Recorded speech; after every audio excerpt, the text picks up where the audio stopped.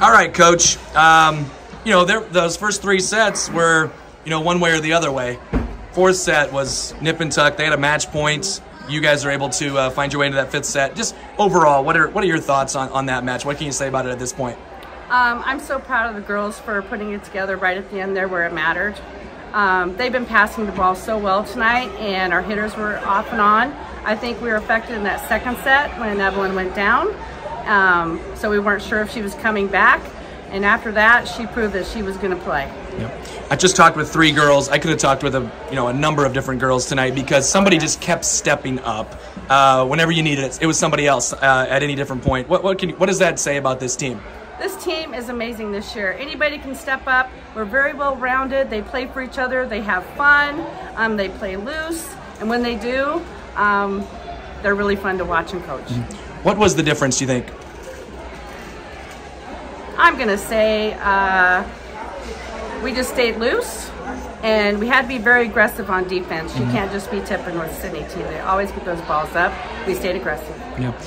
When did you, or I guess what was the message going into that 5th set? You know, coming off of just a thrilling 4th set, sometimes you gotta bring the energy down a little bit to get it back up, I suppose. I mean, what were you trying to say to the kids? I was just saying, hey, we just got to play loose, keep talking out there, keep passing the ball, and we have to hit.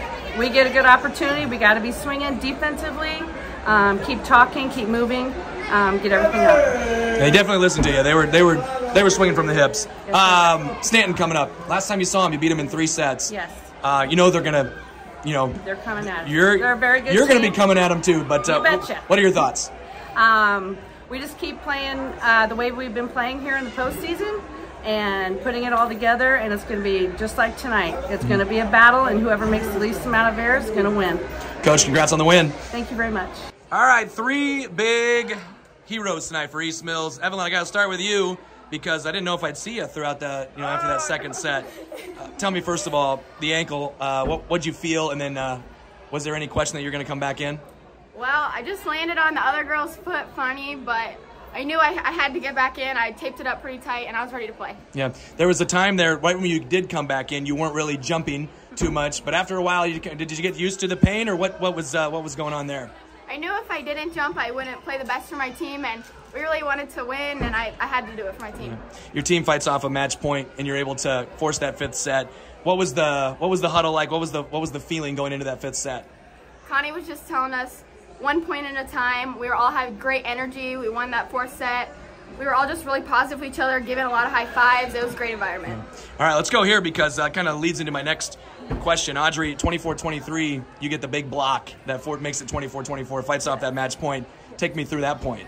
Well, I was like, I have to do it for my team. Like, will be our last game if we don't, and as seniors, that's a big deal for us. What does it mean to do this here against this Sidney team? I know you've had some great battles with them over the years, but man, this is your last game against them, and you get them in 5 on their home floor. It's just amazing. Reading the KMA article, we lost 27 games to them, and so just coming out and proving everybody that we can do it is just amazing for me.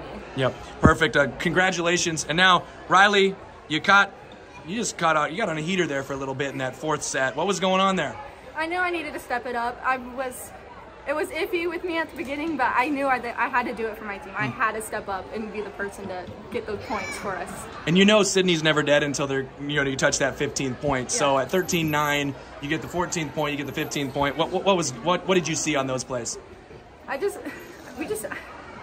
sorry. That's all right. Bad question. Your last 2 swings, huge to get the win. What was going through your head in those situations? I wanted to win. I wanted our team to win. We're doing so good. We connected so well this game. We just had to. I just had to. All right, I'll let you answer the Stanton question. They are the next opponent. You've seen them, obviously. What are your thoughts on matching up with them again? It's gonna be tough. We're gonna go out there. We're gonna have fun, and we're gonna win. Yeah. All right. Well, was that a guarantee, Coach? No, I'm just kidding. Riley, congratulations, girls. Appreciate it. Good job.